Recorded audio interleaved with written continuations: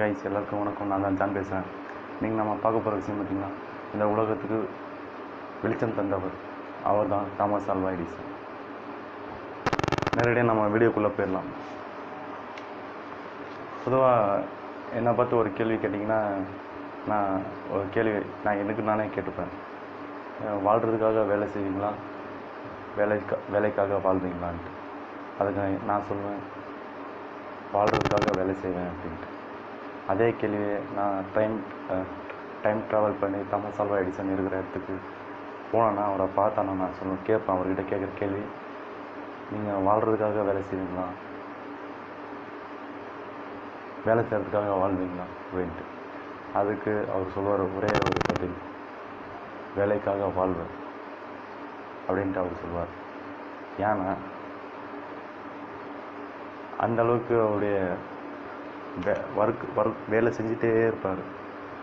ஒரு எறும்பு மாதிரி சுறுசுறுன்ட்டு ஒரு நேரத்தை வேஸ்ட் பண்ணாமல் சுறுசுறு வேலை செஞ்சிட்டே இருப்பார். 10,000 மாடல் பல்ப்ஸு பண்ணதுனால தான் ஒரு ப்ராப்பரான ஒரு பல்ப் கண்டுபிடிக்க முடிஞ்சது.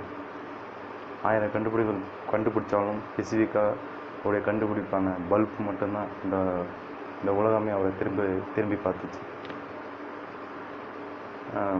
ஃபைனலாக அவருடைய சின்ன வயசு லைஃப்பில் நடந்த ஒரு டர்னிங் பாயிண்ட்டை பற்றி தான் அதுக்கப்புறம் வாங்க வீடியோக்குள்ளே போகலாம். பொதுவாக சின்ன வயசில் ஒரு பெரிய ஆராய்ச்சியாளர், பெரிய விஞ்ஞானிகள், அவங்க சின்ன வயசில் பார்த்திங்கன்னா அதுவும் கிரேசியாக ஒரு சின்ன மன வளர்ச்சி இல்லாதவங்க செய்கிற மாதிரி செயல்பாடுகள் இருக்கும். அதே மாதிரி தான் தாமஸ் ஆல்வா எடிசனும் அவருடைய சின்ன வயசில் கிரேசியாக மன வளர்ச்சி குன்றியவராக இருந்தார். ஒரு நாள் அவர் ஸ்கூலுக்கு போயிருந்தார். அங்கே அவங்க டீச்சர் ஒரு லெட்டர் எழுதி கொடுத்தாங்க. அந்த லெட்டரை வாங்கிட்டு இவர் எடுத்துன்னு போய் அவங்க அம்மா கிட்ட, நான்சி மேத்யூஸ்ன்னு சொல்லிட்டு அவங்க அம்மா பேர், அவங்க அம்மா கிட்ட எடுத்துன்னு போய் இந்த லெட்டரை கொடுக்குறாங்க. அந்த லெட்டரை அவங்க அம்மா படிக்கிறாங்க. கொஞ்சம் சத்தமாக படிக்கிறாங்க, கொஞ்சம் போல்டாக படிக்கிறாங்க. தாமஸ் ஆல்வா எடிசன் கேட்குற மாதிரி படிக்கிறாங்க. உங்களுடைய பையன் சொல்லித்தர மாதிரி எங்கள் ஸ்கூலில் யாருக்கும் அந்தளவுக்கு நாலேஜ் இல்லை, அதனால நீங்களே உங்கள் பையனுக்கு சொல்லிக் கொடுங்க அப்படின்ட்டு சத்தமாக படிக்கிறாங்க. கொஞ்ச நாள் கழித்து செல்ஃப் எஜுகேஷன் அவங்க அம்மா தான் எல்லா விஷயமும் சொல்லி கொடுத்தாங்க போல். அவர் பெரியவர் ஆளாகிட்டார். அதுக்கப்புறம் அவங்க அம்மா இறந்துட்டாங்க. அதுக்கப்புறம் அந்த நூற்றாண்டின் பெரிய ஒரு நபர், ஆராய்ச்சியாளர்,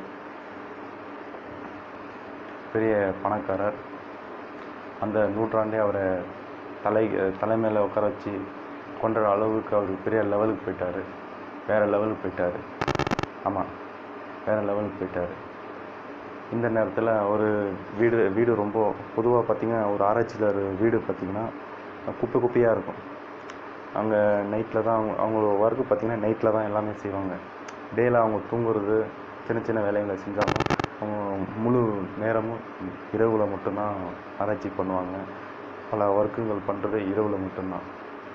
எக்ஸாம்பிளுக்கு ஏஆர் ரஹ்மான் நைட்டில் மியூசிக் போடுற மாதிரி அவர் தாமஸ் ஆல்வா எடிசன் நைட்டில் தான் பல்பு கண்டுபிடிச்சார்.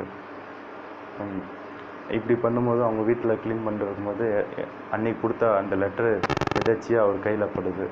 அதை எடுத்து படிக்கிறாரு. அந்த கடிதத்தில் என்ன எழுதியிருக்குன்னா, உங்களுடைய பையன் ஒரு மன வளர்ச்சி குன்றியவன். உங்கள் பையன் சொல்லித்தர அளவுக்கு எங்கள் டீச்சருக்கு பொறுமை இல்லை, நாலேஜ் இல்லை.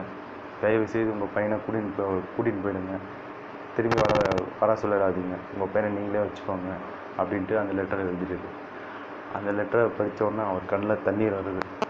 தான் அம்மா அன்றைக்கி சொன்ன பொய்னால தான்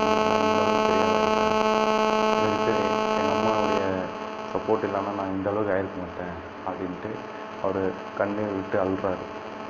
அதே டைமு அவரோட டைரியில் கடைசியாக என்ன எழுதியிருக்காருன்னா, இதுக்கெல்லாம் இந்த புகழுக்கெல்லாம் காரணம் என்னுடைய அம்மா தான். தன்னுடைய அம்மா செஞ்ச இந்த காரியம்தான் என்னை இந்த அளவுக்கு பெரிய ஆளாக்கியிருக்கு. பொதுவாக ஒரு மனுஷனுடைய திறமைகள் நம்மளுக்கு அந்த மனுஷனுக்கு தெரியாது, ஆனால் சுற்றி இருக்க அவங்களுக்கு தெரியும், இவன் எப்படி இருப்பான், எப்படி ஆவான்ட்டு. அதை அவங்க அம்மா கண்டுபிடிச்சி மோட்டிவேட் பண்ணி தன்னுடைய மகனை கொஞ்சம் எண்ணங்களை வலிமைப்படுத்தி பெருமையாக பேசி உற்சாகப்படுத்தி இந்த அளவுக்கு கொண்டு வந்த அவங்க அம்மாவுக்கு ஒரு நன்றிகள். அவங்க அம்மா இல்லைன்னா இந்த அளவுக்கு இங்கே பல்பு வந்திருக்காது, லைட் வந்திருக்காது.